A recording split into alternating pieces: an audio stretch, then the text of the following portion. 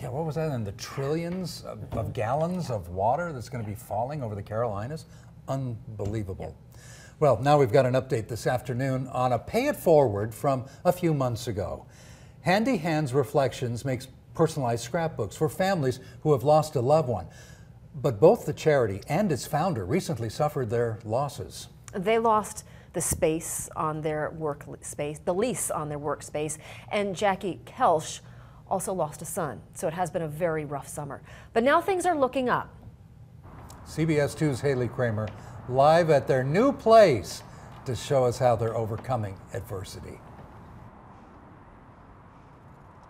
Today, Handy Hands Reflections is moving into its new home, and for them, it's a positive move forward after a tough couple of months. This is from all your team. God, it's beautiful. Hey, Jackie. We just have to find a place to put it now. Yeah. Today was a day to celebrate for founder Jackie Kelsch and her team as they started moving boxes into their new workspace after losing the last one earlier this year. I just can't believe how much has happened in 3 months. She says everything was going so smoothly until they were told they had to leave the space they had been crafting in for the past 5 years. I said, we're a very functioning, lot of work sitting on my desk. I can't just fold it up just like that. They were given until June 8th to move out, but they had nowhere else to go.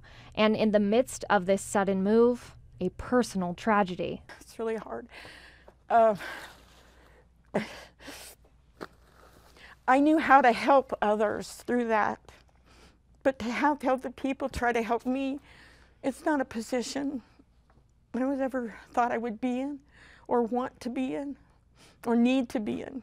Kelsch's son Jake died suddenly during an accident at work. Her son's death impacted all of us because we all love her, love working with her, but it's another passage in life that we like to help people with, and yet when it kind of came home, it was a reminder again. In a big way.